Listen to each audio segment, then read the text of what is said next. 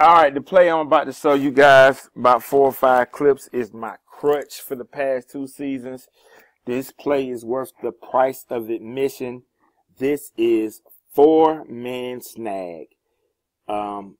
Team go man, first answer we're going to put pressure on teams if they go man coverage. We'll also throw it to too high. Okay, so here's what we got here. 4-man snag refers to this. An inside snag by the number 3 receiver. Number 2 receiver has a corner.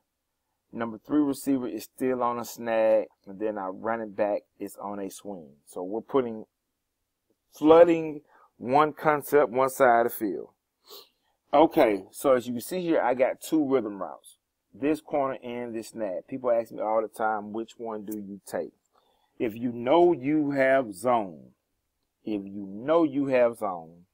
you can read 3-man snag and read the corner first. If you feel like you're getting man pressure, then we would start with the rhythm snag and then work ourselves out to the second snag in the swing. This was the very first time we called it in the game, so this is a very good one to watch because it was not ran as clear as the other ones was, but I want you to see it. This team comes with a blitz. The quarterback feels he has to step up in the pocket, so he feels like this snag isn't open. This guy ran a horrible swing route, so he covered himself up. He's able to work on his release, and lo and behold, nobody ever covered the inside snag. And then off we go, 41 yards for a touchdown.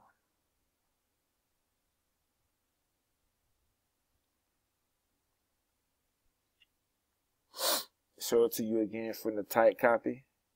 We did expect some man from this team, but all they did was really zone blitz us relentlessly.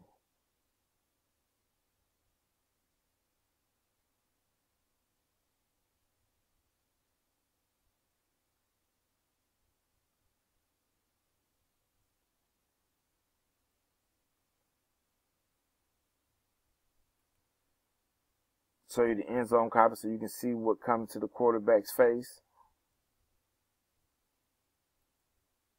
If he has time to set up, he may get this ball in here to that receiver.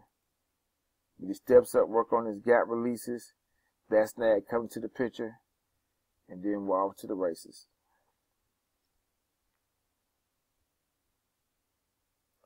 I am recording this play a day after Clemson has won a national championship, which makes me happy because of the this young man who's playing tight end for us is on that team at defensive line.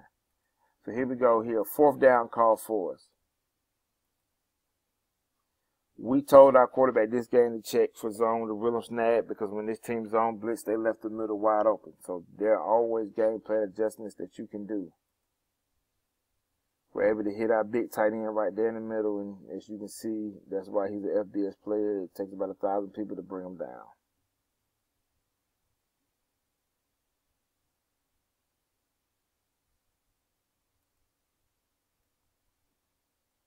Show it to you again so you can see.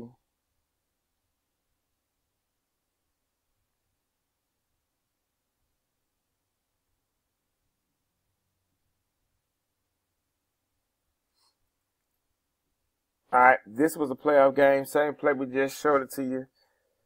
Same way the quarterback's looking at this here. We have somebody right here eyeing the tight end, 2 guys over here, and then of course we have our swing route. As we come up, we have one guy that's pausing to take the corner. This guy's go ahead and get out for the swing, and he's supposed to touch him and then get way for the inside snag. Having to try to put hands on the corner route delays him getting inside the inside snag. The quarterback comes out to it and puts it right in the middle for a 1st down.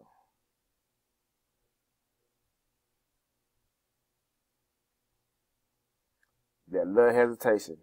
Quarterback should have been a step faster on his hitch to get that ball to him.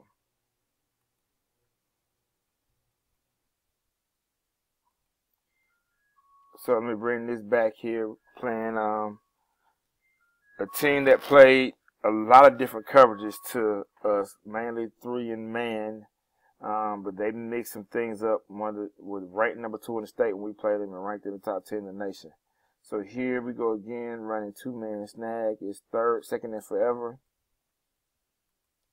Inside snag is covered up. They covered up the swing. 2 guys falling back on the corner. There goes our inside snag for a big completion.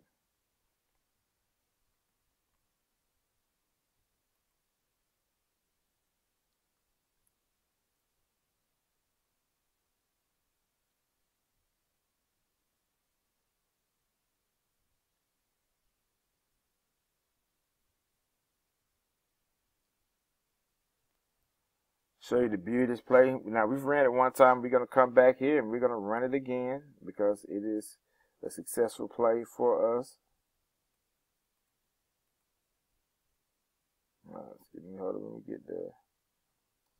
All right, run it again. Almost the same as that looker we just had. This time, 2 guys look towards the flat. Both guys are getting back again on the corner route. Nobody has the inside snag. Exact same identical play here for our receiver. Wish he had a cut more field. Here we go again. On the backside, you can always call a route if you think it's good. Catches it in space and gets upfield.